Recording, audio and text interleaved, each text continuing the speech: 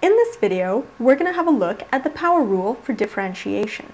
Specifically, in this example, you're asked to find the derivative f prime of x for each of the following functions. So in part A, x to the 5 minus 3x squared plus 1.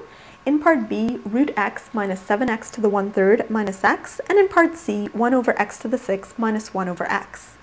Before we go ahead and do this together, try the problem out on your own. As a hint, remember that the power rule for differentiation says that the derivative of x to the n equals nx to the n minus 1, as shown here in red. So again, what it's telling you is to find the derivative of a power function, you simply bring the power down out in front and reduce the power by 1. So part A is just a standard polynomial function, so the rule should be easy to apply. For part B, remember that when you're dealing with root x can be written as x to the 1/2, so that'll help you apply the power rule. And in part C, remember that when you've got something in the denominator, you can write it as a negative exponent. So for instance, 1 over x to the 6 can be written as x to the minus 6, and then you can go ahead and apply power rule. So go ahead, try this out, click pause, and then click play when you're ready to continue.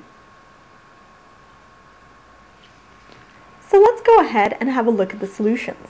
First of all, for part A, we've got f of x equals x to the 5 minus 3x squared plus 1. So what that means is that the derivative is going to be, let's just go ahead and differentiate term by term. For x to the 5, we're going to bring the 5 down and we're going to reduce the power by 1.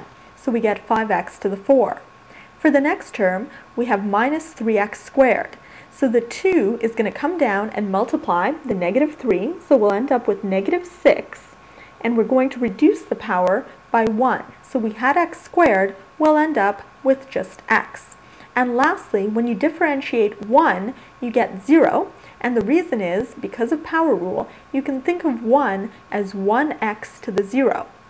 And so when you differentiate, the power comes down and you end up with a 0 multiplying the 1. The other way of thinking of it, outside of power rule, is just to think back about your concept of derivatives and what it represents. It's just a tangent line of your function. So if your function is y equals 1, the horizontal line, well, it's going to have a horizontal tangent, so the slope is going to be 0. So now we're done part A. Let's go on to part B. First of all, let's rewrite our function in a way where power rule is easier to apply. So we'll write root x as x to the 1/2, and then the rest of the function stays the same. So what that means is if we go ahead and find the derivative, the power comes down and we reduce the power by 1. So our previous power was 1/2. 1/2 minus 1 is going to give us negative 1/2. Next, coming to the second term, again the power comes down and multiplies the term that was previously there. We had a negative 7 and it's going to get multiplied by 1/3. So what that means is we're going to end up with negative 7 over 3. And now as for the new power, we had 1/3 and we're going to subtract 1. If you take 1/3 and subtract 1 from it, you get negative 2/3. And lastly, moving on to the final term, minus x, the derivative of that is going to be minus 1. Again, you can think of that from the power rule perspective as we just had x to the 1, so the power comes down and the power then gets reduced by 1. So we end up with minus 1 x to the 0, and x to the 0 is just 1. Now, looking at part C, again, let's begin by writing our function in a form where power rule is going to be easier to apply. So rather than writing things in denominators, we'll write them as negative powers. So 1 over x to the 6 is the same as x to the negative 6, and 1 over x is the same as x to the negative 1. So now, if we apply power rule, what we have is, again, the power comes down, so we get negative 6, x. Well, what's the new power here? Remember, we subtract 1 from the power. So we had negative 6, and now we subtract 1. So minus 6 minus 1 means we have minus 7.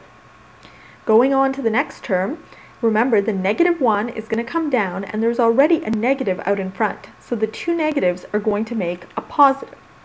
As for the power, remember it gets reduced by 1. So we had minus 1 and we subtract another 1 from it. So we end up with minus 2.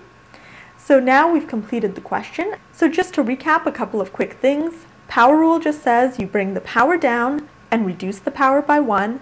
Remember that for questions involving roots can be rewritten as fractional powers, and for questions involving an x in the denominator, remember that can be rewritten as a negative power. So for instance, 1 over x squared can be rewritten as x to the negative 2. Doing this makes power rule applicable, and then you can continue on with the question.